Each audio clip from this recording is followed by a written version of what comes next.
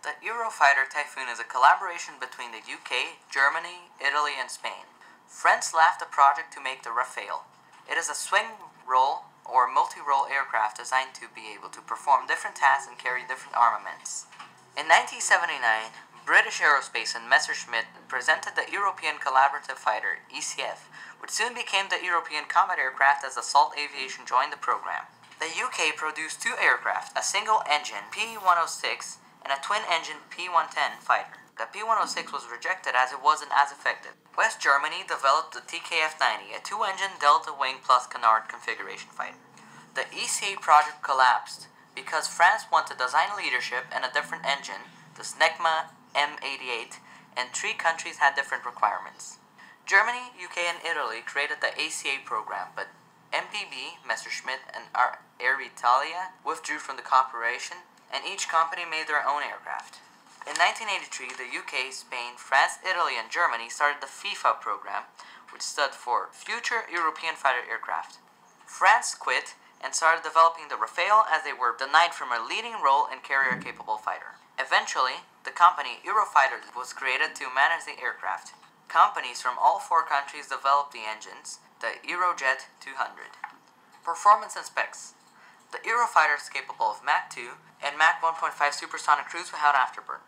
It has a range of 2,900 kilometers and a service ceiling of 65,000 feet, and a climb rate of 62,600 feet per minute, being able to climb at a 90-degree angle vertically due to its thrust-to-weight ratio 1.15 provided by the two Eurojet 200 engines.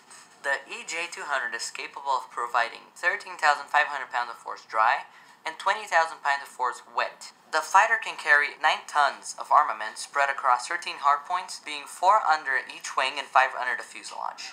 Combat capability. The Typhoon performs spectacularly in combat, being able to transition smoothly between air-to-air and air-to-ground engagement situations.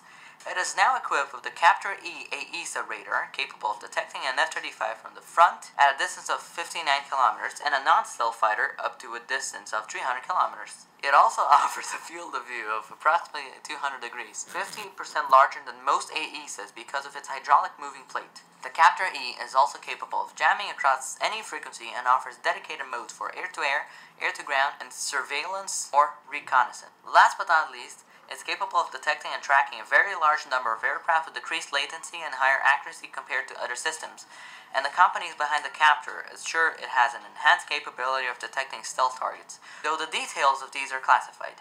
Eurofighter also features an infrared sensor. The Pirate IRST is a passive system capable of detecting aircraft through its heat emissions at a distance of 50 kilometers from the front and 80 kilometers from the back. The radar, IRST, and targeting systems can be linked to the pilot's helmet to enable cueing targets only by looking, enabling the aircraft to engage enemies at any direction. Its main weapon is the MBDA Meteor, an air-to-air missile with a range of roughly 300 kilometers and an amazing effective range of 200 kilometers. That is because of its throttlable engine, which allows to conserve fuel for the terminal stages of flight, giving it an amazing kinematic performance. The Meteor also features an internal guidance and a two-way data link, meaning the Typhoon doesn't have to maintain a lock on the target until the missile hits, and it also means the missile can change targets mid-flight. Eurofighter can also carry heat-seeking missiles and air-to-ground weaponry, such as missiles and guided bombs, demonstrating spectacular performance even when loading with 60,000-pound paveway bombs due to its low-wing loading and lightweight materials. While lacking thrust vectoring, the Eurofighter can still turn very tight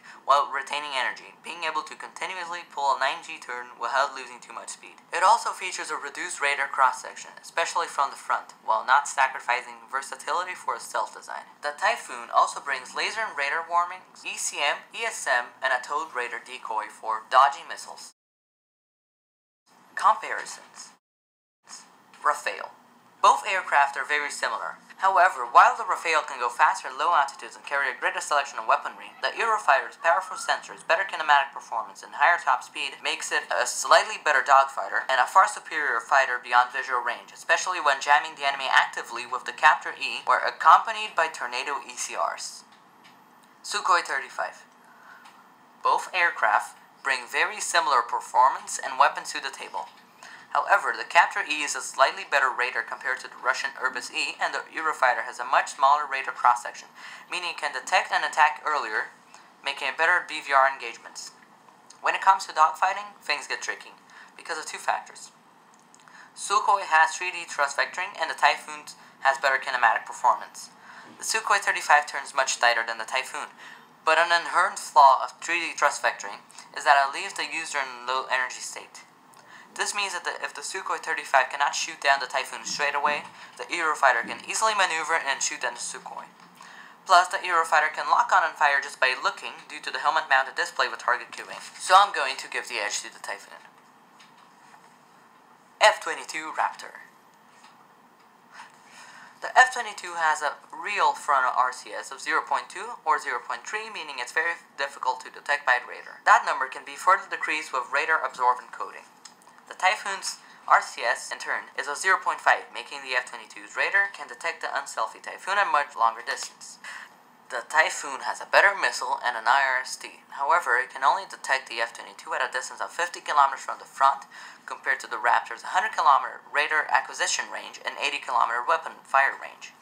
Therefore, in most situations, the Raptor wins. However, if the Typhoons are aware of the Raptor's presence, which is likely, either because of early warning, low-frequency radars, or a missed Raptor's first attack, it can jam the F-22's radar to force it to attack way inside the Eurofighter's IRST range, as was the case in an exercise where the Raptors had to close in to 23 km before attacking, by which point the Typhoon could already have launched the Heat Seeker. So the F-22 has an edge in most situations, but the Typhoon can turn the tide if the Raptor's presence is known. When it comes to dogfighting, the Typhoon is far superior. Its helmet-mounted display with target queuing, compared with its capability of continuously pulling a 9G turn, can easily defeat the Raptor's 60-degree off-bore sight missile targeting and thrust vectoring. Because the former cannot lock targets at 6 o'clock, the latter leaves it in a low energy state.